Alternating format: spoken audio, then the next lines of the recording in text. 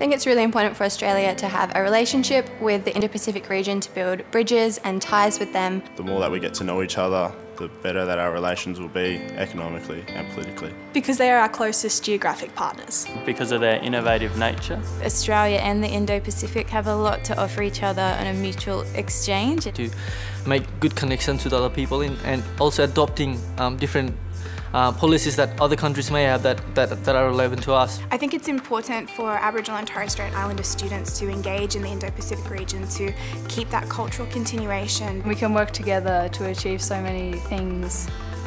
They have such a unique, different way of life despite being our closest neighbours, and it's really important for everyone to understand that.